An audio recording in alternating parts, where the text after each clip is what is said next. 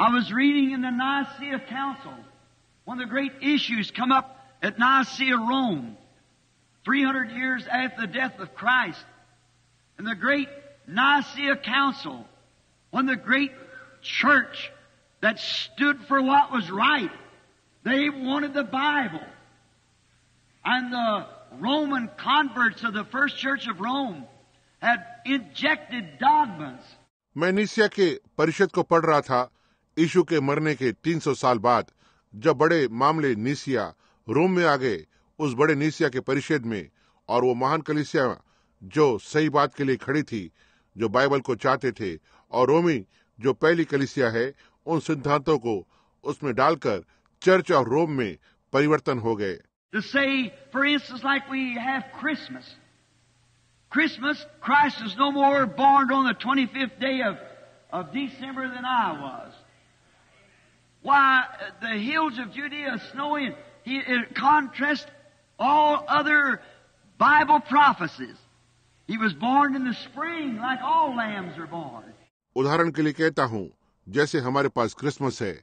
Christmas मसीह कभी भी दिसंबर की 25 तारीख को नहीं जन्मा था, क्योंकि यहूदिया की घाटियां बर्फीली थी और वो बाइबल के दूसरे भविष्यवाणियों के विपरीत है.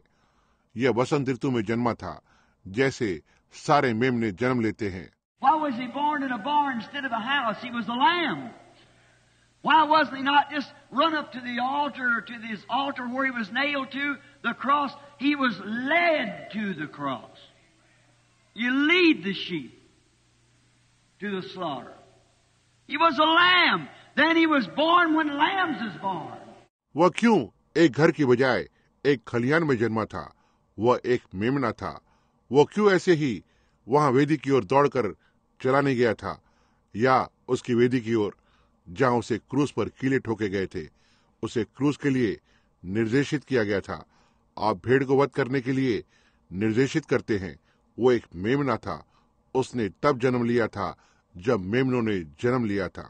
But you see, to do that, they had the sun god's birthday, which on the solar system, the sun in the 5 days from December the 20th until December the 25th, there's hardly a moving at all of the sun. It varies a little each day, just longer and longer and longer till it hits its longest day in July. And then in December, its shortest day. लेकिन आप देखना, इसे करने के लिए उनके पास सूर्य देवता का जन्मदिन था, जो सौर मंडल में है. वो सूर्य 20 दिसंबर से लेकर 25 दिसंबर तक, इन 5 दिनों में वहां सूर्य की गति मुश्किल से आगे बढ़ती है.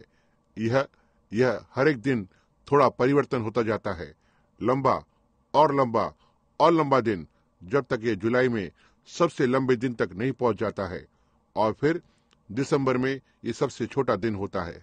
And then that little time of the 25th, from the 20th to the 25th, they had the Roman circus and the celebration of the sun god's birthday. और फिर उस 25 के थोड़े समय काल पर 20 से 25 तक उनके पास रोमन चक्र था और सूर्य देवता के जन्मदिन का उत्सव था. So then Jupiter, which is a Roman god, and then they injected it, and saying then we will take the Son of God and the Son God's birthday, put that together to be one great celebration. That's contrary. And all the many injections that they placed in there. इसलिए वो Jupiter, जो एक Roman देवता था, और फिर उन्होंने इसे इसमें डाल दिया, यह कहते हुए हम परमेश्वर के पुत्र और सूर्य के जन्मदिन को एक साथ ले लेंगे, जो एक बड़ा उत्सव होगा. यह विपरीत है, और उन्होंने बहुत सी बातों को वहां पर रख दी थी. And then when them true man of God who wanted to stay with the Word, like Polycarp, Irenaeus, Martin, those great early sainted men who wanted to stay with the truth.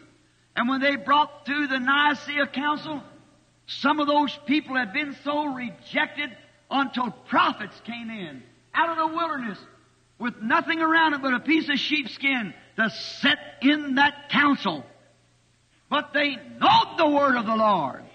और फिर जब वे परमेश्वर के सच्चे लोग जो वचन के साथ बने रहना चाहते थे, जैसे पॉलीकॉर्म, इरेनियस, मार्टिन, वे पहले के महान संत व्यक्ति जो सच्चाई के साथ बने रहना चाहते थे, और जब उन्हें नीसिया के परिषद में होकर लाया गया था, उनमें से कुछ लोगों को इतना अस्वीकार किया गया था कि वे नबी जंगल में बाहर तब तक नहीं आते थे जब तक भेड़ों के खाल को छोड़ कुछ और न लपेटे हों, ताकि उस परिषद में बैठे, लेकिन वे प्रभु के वचन को जानते थे। But popularity, them 15 days of bloody politics, and overrode it. Then we had 1,000 years of dark age. But God promised that trumpet would sound again. Always the people listens to the true voice of the Word. Always examine what you do by the Word. लेकिन लोकप्रियता, उनकी 15 दिन की खूनी राजनीति, और वे इससे आगे निकल गए। फिर हमारे पास 1000 वर्ष का अंधकार युग था, लेकिन परमेश्वर ने प्रतिज्ञा की है कि तुरही फिर से फूकी जाएगी। लोग हमेशा ही परमेश्वर के सच्चे वचन की आवाज को सुनते हैं, हमेशा ही जांचते हैं। आप जो करते हैं वचन के द्वारा करते हैं।